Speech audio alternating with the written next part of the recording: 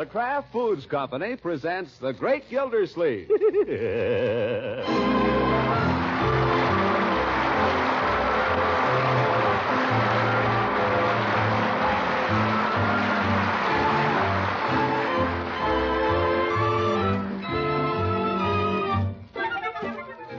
It's The Great Gildersleeve, starring Harold Perry. Brought to you by the Kraft Foods Company, makers of Parquet margarine and a complete line of famous quality food products. Now let's join the great Gildersleeve. Yesterday there arrived in his mail greetings from the Collector of Internal Revenue, together with his 1945 income tax blanks. Instead of tossing them in a drawer, there to ripen till March 15th, as anyone normally would, he sat right down and figured them out. Maybe that's why Gildersleeve slept like a baby last night, and why he's the first man downstairs this morning. Well, where is everybody? All out up there. Yoo-hoo! Everybody up. Come on, all hands on deck. Gildersleeve, something wrong? What's all the shouting for? I just happen to be feeling good this morning, Bertie. Did my whole income tax last night. Well, I'm glad you're feeling good. Yes, sir. And when I feel good, Bertie, I tend to get hungry. What's for breakfast? Mr. Gildersleeve, that's a fair question. What do you mean? Well, sir, the milkman didn't leave no eggs this morning. He didn't hardly leave no milk. He didn't hardly leave nothing. Gee. I told him, I said, I don't know why you bothered to come around here at all. What did he say? He said, 'cause I'm so beautiful. I told him if his egg was half as fresh as his talk, he wouldn't get so many complaints, and that's a fact. Well, do the best you can, Bertie, because I've got big things to do today. Big things to do, and it's going to take plenty of fuel. Well,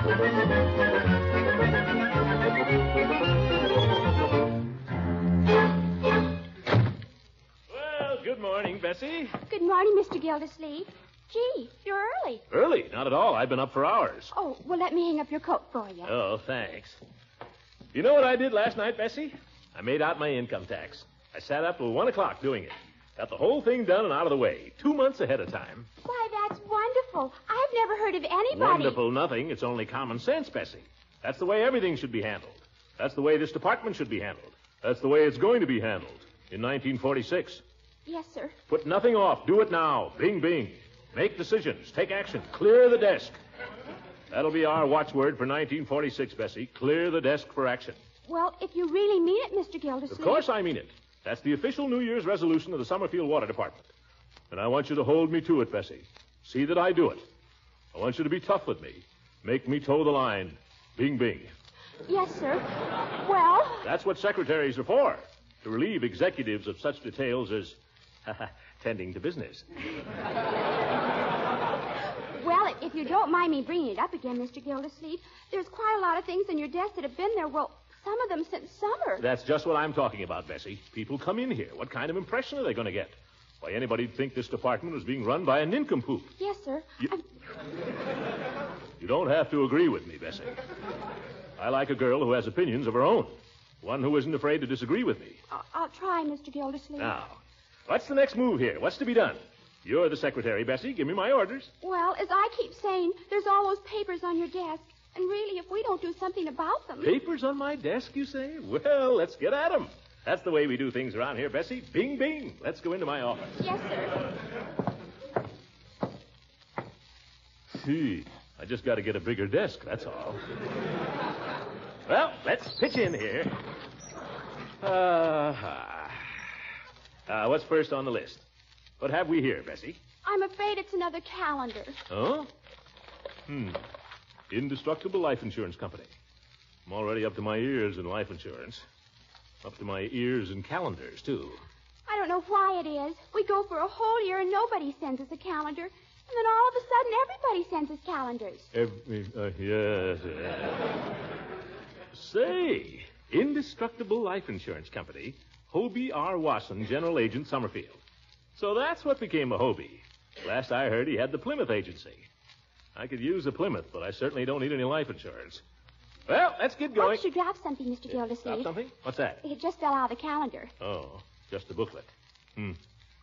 Are you the man we're looking for?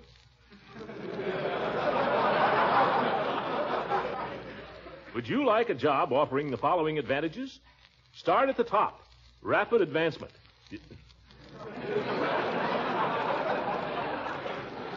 Unlimited opportunity. Fascinating work. Valuable contacts. No office hours. Be your own boss. Retirement at 50. Who wouldn't? If you're a young man with these qualifications, apply to Indestructible Life Insurance. Phooey. Let's get down to work here, Bessie. What's first? Well, here's a letter from a man who claims... Well, maybe you better read it. Oh? Citizens Committee for Better Water Service. Never heard of it, but I'm against it already. Throckmorton P. Gildersleeve, Esquire, Department of Public Water, Summerfield. Sir. Don't like that, sir. On behalf of the Citizens Committee for Better Water Service, representing over 250 taxpayers in Summerfield, we... It's a lie. Oh! Bessie, take a letter. Take 250 letters.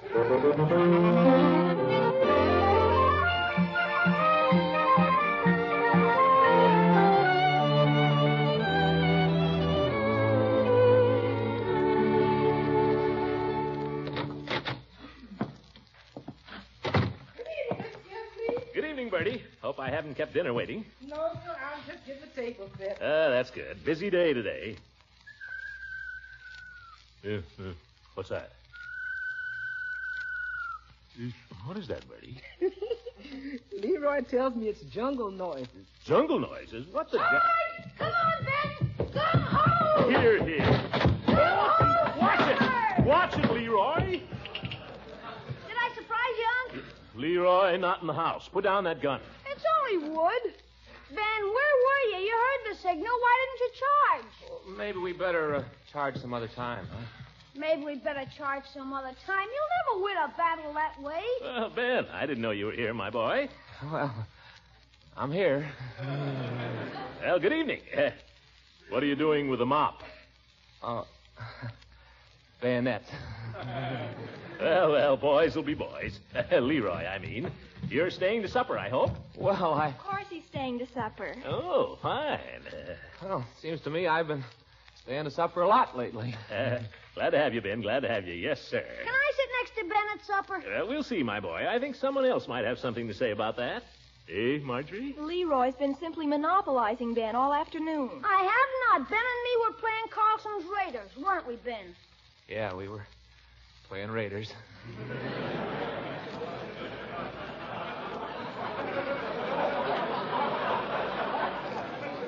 He showed me how to break a guy's arm in 3 moves. What? I only showed him the first 2. You want me to show you, Unc? Not at this time, Leroy. I need this arm to hang up my coat.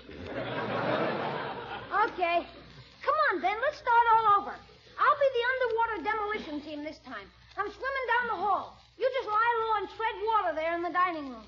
With your rifle in your teeth, see? Then when I give the signal, we spring out and jump the sentry, okay? Unc can be the sentry. Huh? Oh, no. Uncle Mort, for heaven's sake, make Leroy lay off Ben. He's been after him like this all afternoon. No, Leroy. Ben likes this. Don't you like it, Ben? It's fun. All Marge ever wants to do is sit around and hold hands. I do not. Ben just came back from a war. He isn't interested in all that lovey-dovey stuff, are you, Ben?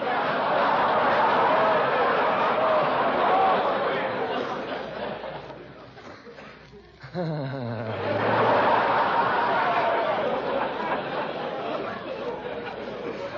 on, Ben. What do you say? Let's... I think the mission had better be postponed for tonight, Colonel Carlson. Suppose you go up and wash your hands for dinner. Oh, but... Don't argue with your superiors. Your present mission is to go upstairs and wash your hands. You have your orders. Forward. March. Vinegar Joe. Boy, is he corny. Yes. Well, let's go in and sit down, shall we, till dinner's ready? Sit down, Ben. Sit down. Thank you, sir. Have a hard day at the office, Unky? Well, busy day. Got a lot done, though. Cleaned up all my back correspondence. Told off a lot of people and cleared my desk right down to the blotter. Yes, sir, it's been bing-bing all day long. And last night I stayed up till 1 o'clock finishing my income tax. Did I tell you that? Over and over. Uncie's been a regular fireball the last couple of days, Ben. I don't know what's come over him. It's because I gave up vegetables. It's a good feeling. Feeling that you've accomplished something. Doesn't come very often. What have you two been doing? Oh, we've just been fooling around. Haven't we, Ben? Yeah. Just fooling around. Well, that's all right if you got time for it.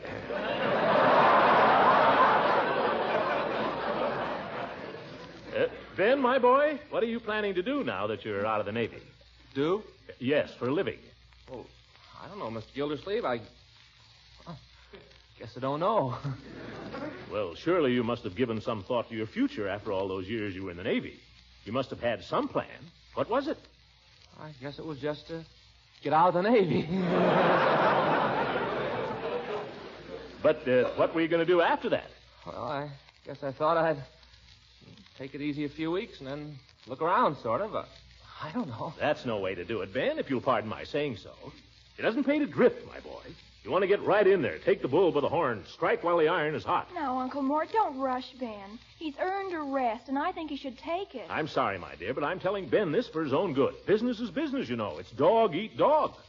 Dog eat dog? Competition, my boy. Reconversion just around the corner. Flat irons, refrigerators. This isn't war anymore. This is business. Men are coming back every day. You got to get right in there and start punching if you don't want to get left. Well, gosh, But Ben doesn't know what he wants to do yet. Can't wait for that. The important thing is to get started. A man has obligations, my dear. Now, Ben, if everything goes well, you'll have a wife one of these days. And children to support. Loved ones to provide for.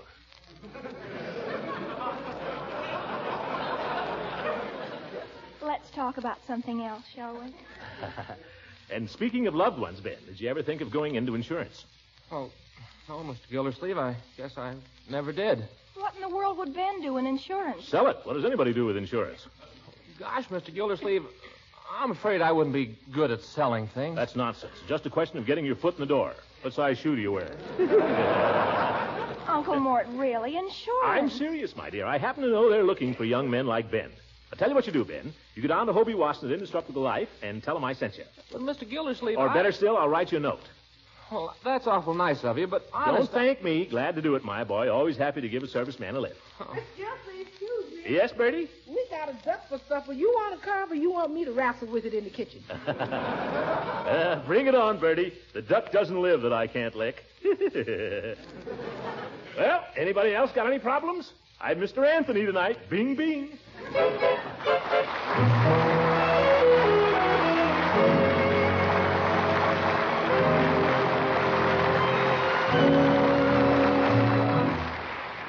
The great Gildersleeve will be back in a few moments. Do you mind if I barge in a few seconds, Mr. Lang? No, go right ahead.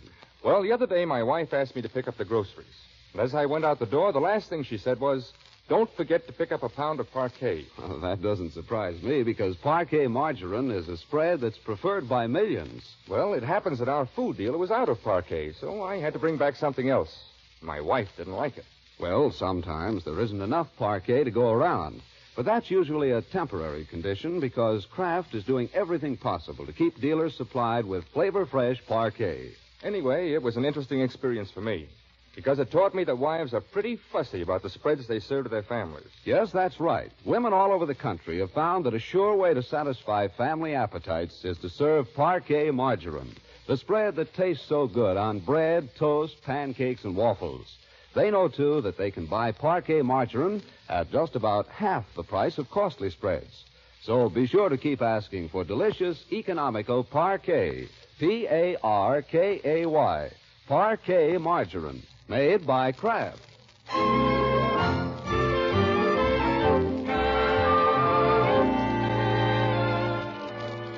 Now let's rejoin the great Gildersleeve, who has continued busy for several days. Thanks to his friendly efforts, Ben Waterford has been duly sworn as an agent of the Indestructible Life Insurance Company and has commenced to learn the art of selling policies. But while Ben studies the theory from a handbook, Gildersleeve is scurrying around town finding live prospects. We pick him up now, for instance, at Mr. Peavy's pharmacy. Well, Mr. Gildersleeve, what can I do for you this afternoon? Not a blessed thing, Peavy, not a thing. Just stopped in to pass the time of day. Well, maybe you'd be interested in a sale we're having. It's a special on men's perfume. No, thank you. Lots of nice odors. Pleasant and at the same time quite masculine. Chief of Police took a bottle of this the other day. Makes him smell like new moon hay. Oh? Well, the chief can douse himself with essence of hay if he wants to. I will stick to soap and water. Need any soap? Not at the moment. Peavy, do you realize there's going to be a lot of ex-servicemen around here pretty soon? A lot of them here already. What about it? There'll be more. But here's the point. If you... Excuse me, Mr. Gildersleeve. Telephone. Peavy's Pharmacy. Oh, yes, Mrs. Eversole. How have you been? Oh, I've been well, thank you. She's been well. Well, as usual, that is. Peavy, What's that, Mrs. Eversole? Oil? Baby oil. My goodness, I didn't even know well, we don't recommend it for salad.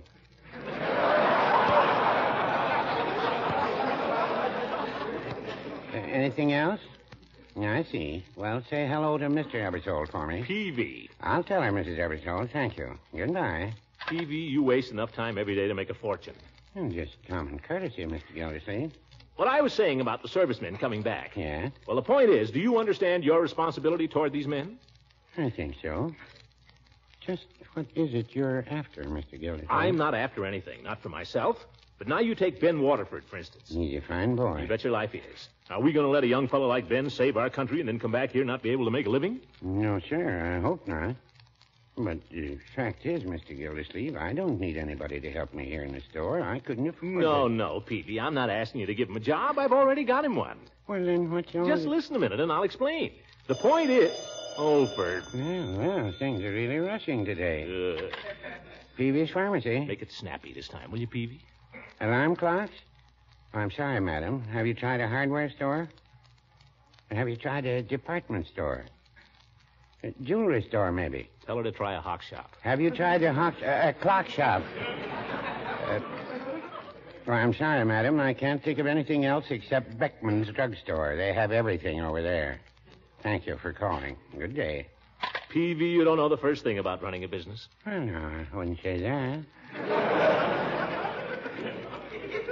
I thought you just came in here to waste time, anyway. Well, I didn't. What I came in here for was to tell you that Ben Waterford is selling life insurance. Oh. Don't interrupt. He's selling life insurance, and it's your duty as a citizen to give him a hearing. But, Mr. Gildersleeve... I gave him your name, Peavy. When he comes in, be patriotic, because in times like...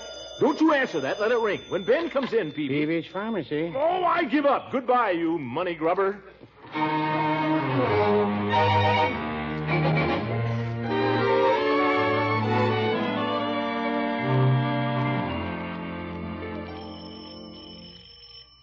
There's your fella, sister dear. Answer it, will you, Leroy? Why should I? You never let him play with me. Please, Leroy, I have to go upstairs and get ready.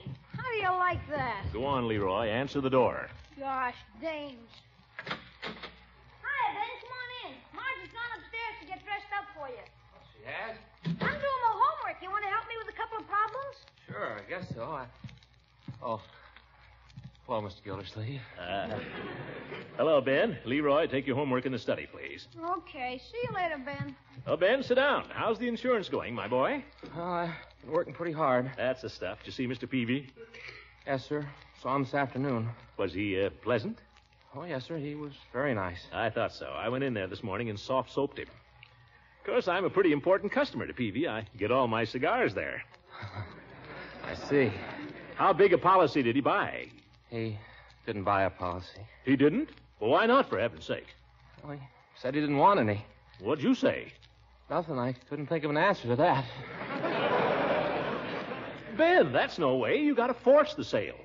I'm afraid I'll never get the hang of it, Mr. Gildersleeve. Now, my boy, we mustn't be discouraged. When a man says he doesn't want any insurance, that's only the beginning.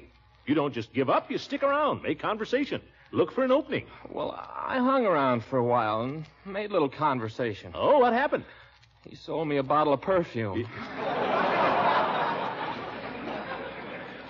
That means you haven't sold anything yet in 3 days? No, sir, not yet. That settles it. We're going to make a sale this evening. Right this evening. Yeah, but Marge and I were... Marge, we will forgive you if you attend to business for an hour or so. She'll respect you for it. But you can't sell insurance in the middle of the night. Nonsense. It's only 7:30. We'll go over and see Judge Hooker, sell him a policy, and you'll be back here by 8:30. But I don't think I know how to sell it. Don't you worry, my boy. On this deal, I'm going to help you.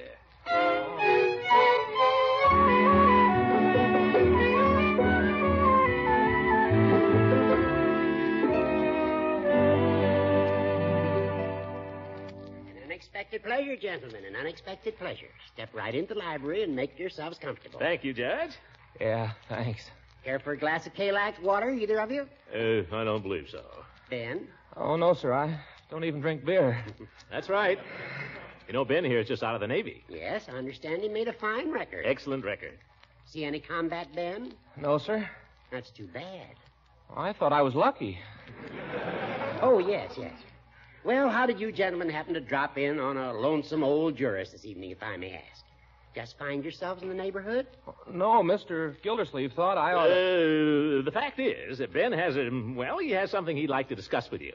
Well, only too glad to do anything I can for a returning serviceman. Something legal, is it? Oh, it's perfectly legal. Yeah. Ben misunderstood you, Horace. You see, although he's only been back in town a few days, he already has a job. Well, that's fine. Congratulations. Thanks. Mr. Gildersleeve helped me get it. Good old Gildy.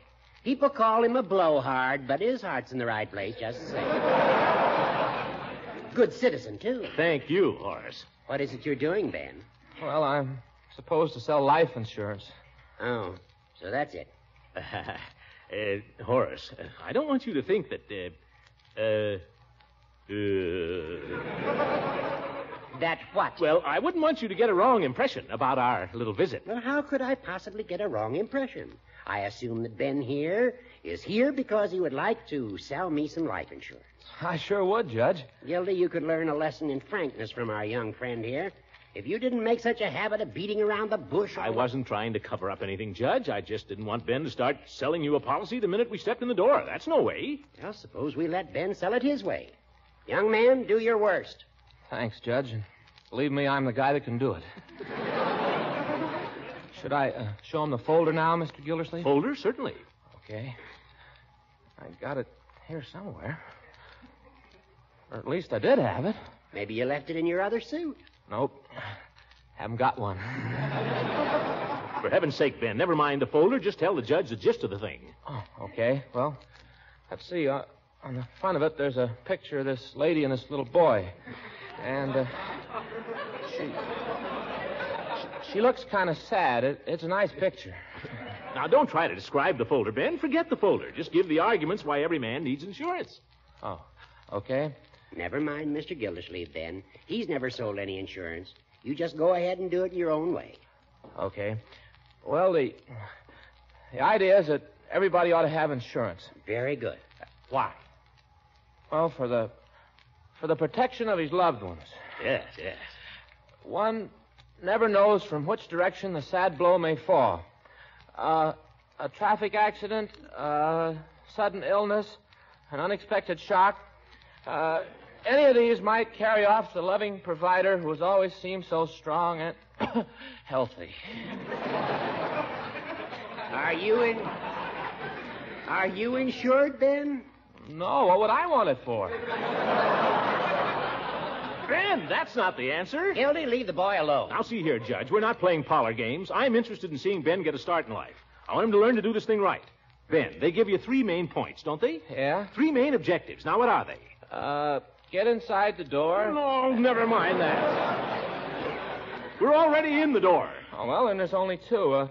Prove to this prospect he needs insurance and then prove he needs the kind you're selling. And get his deposit. He gots. Oh, yeah, that. That, yes. All right. Now, have you proved to the prospect he needs insurance? Oh, I guess so. I told him about the accidents and all. Let us consider that the need for insurance has been demonstrated. Continue. Well, the Indestructible puts out several policies. There's the ordinary life policy, and there's a 20-payment combination annuity and endowment, and there's the convertible retroactive policy with double indemnity. Just sell him ordinary life or we'll be here all night. Well, the Ordinary life policy is just ordinary policy.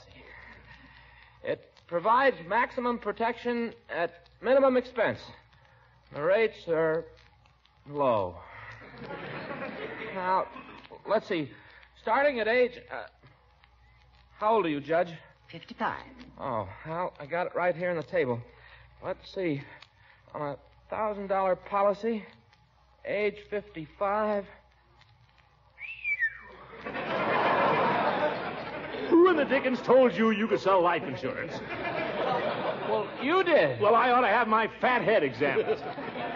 Anybody ought to be able to sell insurance. Insurance is a real need. Now, Judge, with a small down payment, you can buy your family the protection they deserve. I dare say. The only thing is I haven't any family. You must have some. Well, I've got 3 distant cousins, all older than myself, and all as rich as Croesus. But now, Mr. Gildersleeve, then, he's a family man. Horace. A niece and a nephew, the apples of his eye. Yep. You wouldn't want to have Leroy and Marjorie left without protection, would you, Gildy? I don't think you should, Mr. Gildersleeve. You stay out of this. You said yourself, Gildy, that you... Well, there's no reason to do it now. I'm perfectly healthy. We never know from which direction the sad blow may fall. Got an application blank there, Ben? Sure, here. Oh, thank you. And don't forget, Ben, get his deposit. You old goat. Why don't I learn to mind my own business?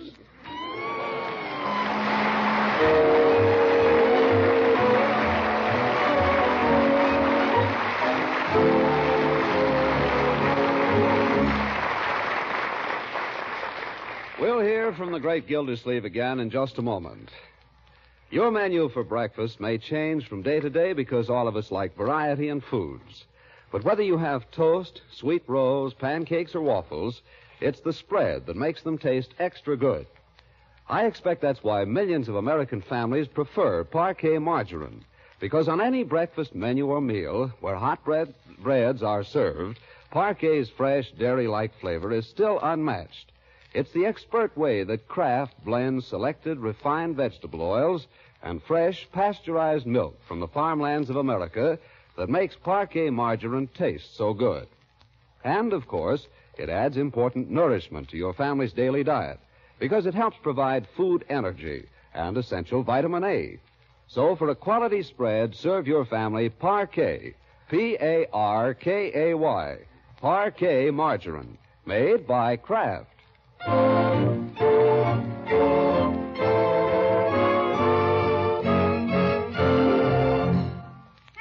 I have a quarter to go to the movies? Leroy, my boy, come here and sit down a minute. I want to show you something your old uncle has done for you. Yeah? You see this?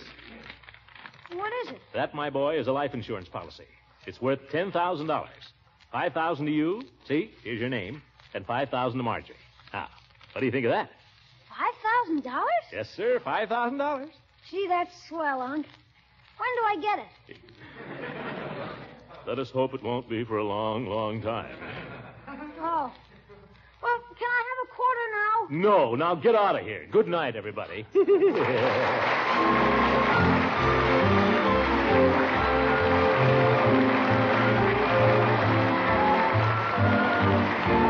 Great Gildersleeve is played by Harold Perry. It is written by John Whedon and Sam Moore. The music is by Jack Meakin. This is John Lang speaking for the Kraft Foods Company and inviting you to listen in again next week for the further adventures of the Great Gildersleeve.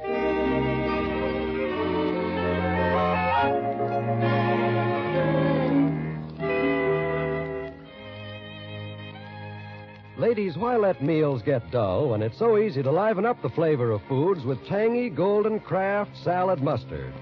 You can blend this creamy, smooth salad mustard right into cooked foods. Spread it on sandwich meats for lip-smacking flavor. Or use Kraft salad mustard in gravies, relishes, and barbecue sauce for extra flavor zest.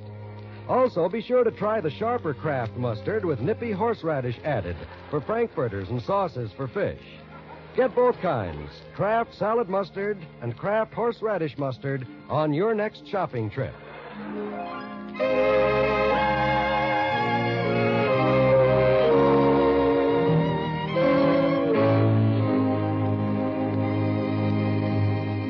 This is NBC, the national broadcasting company.